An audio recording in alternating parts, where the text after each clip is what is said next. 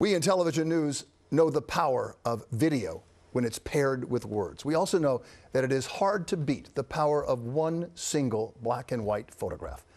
Taken right, a picture is indeed worth, well, you know the rest. Tonight, reporter Josh Einiger and photojournalist Todd Pierce of Eyewitness News with a man who wakes up every day to this pandemic and takes to the streets of New York to document in black and white pictures this crisis of our lives. There isn't a lot going on in Times Square these days, but to Peter Turnley, there's so much to see. This is literally the First World War that I have photographed. And this is a man who knows from war. Over the past 4 decades, the photojournalist has covered every one of them.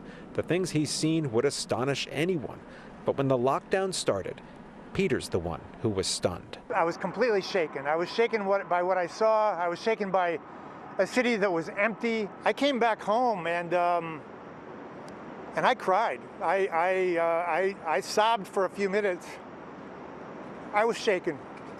Every day since then, armed with his Leica M10 and his N95, he's been documenting the brave faces, the strong people of the pandemic, the ones who answer the call and the ones who need a hand, the ones who keep this city moving, and the ones who find joy.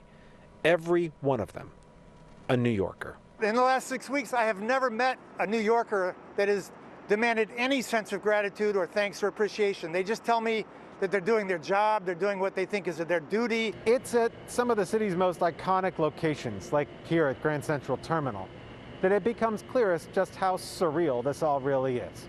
I'm talking to you now at around 6 p.m. on a Monday. 6 p.m. on a Monday, and I'm just about the only one here.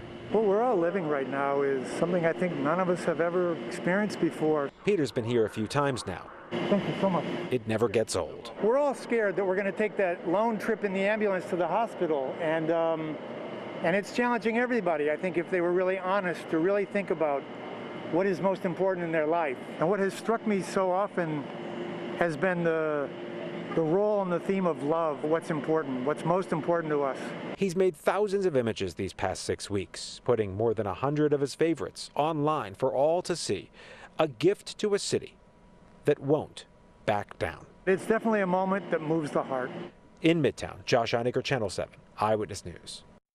Wow, what a story. We are all facing this challenge, Peter says, and you're right. If you'd like to take a closer look at those pictures that Peter Turnley has posted them online, we're going to place a link to his link at our website, abc7ny.com.